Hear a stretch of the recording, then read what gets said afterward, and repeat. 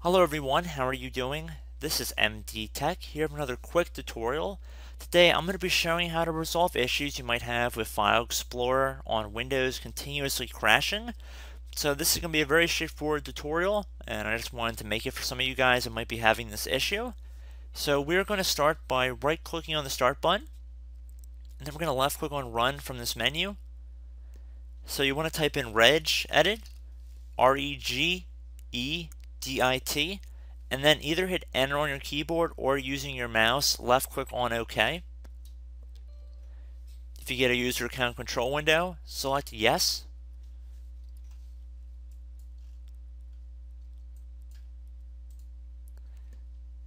So you want to start by going underneath each key current user and left click on the little arrow next to that.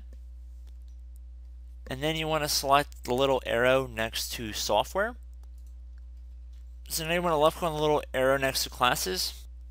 Now you want to scroll down until you get to local settings.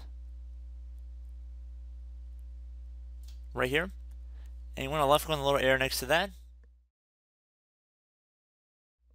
And then left click on the little arrow next to software. And then the one next to Microsoft. And the one next to Windows. And then the little arrow next to shell. Now you want to right click on the folder that says bag MRU and then left click on delete. Select yes, and then you want to select the folder that says bags. Right click on that, left click on delete as well.